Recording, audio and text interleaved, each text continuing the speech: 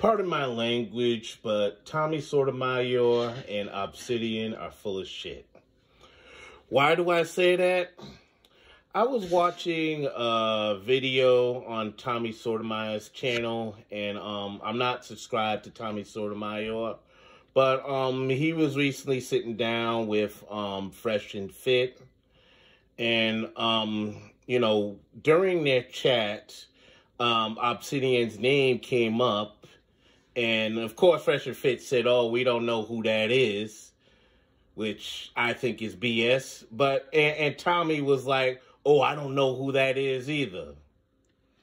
And as I watched that clip, I'm like, Tommy is just, he's FOS. Because, according to Obsidian used to write on Tommy Sotomayor's website until that little, thing he got into with Sotomayor. Now, Obsidian and Sotomayor were supposed to do like a collaboration together, but she ended up double-crossing Obsidian and using a thumbnail of Tommy Sotomayor in drag.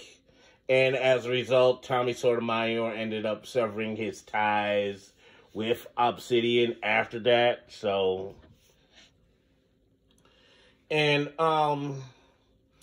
as far as some of the other things that I observed, Tommy Sotomayor has appeared on panels where Obsidian is present. And for the most part, when Tommy Sotomayor is talking and everything, I noticed that Obsidian is like quiet like a church mouse. He has nothing to say. Now, around the time when Tommy Sotomayor was trying to instigate a beef between him and Kevin Samuels, Obsidian was going around defending those who attacked Kevin Samuels. But when it came to Tommy Sotomayor, he had no smoke. He had no fire.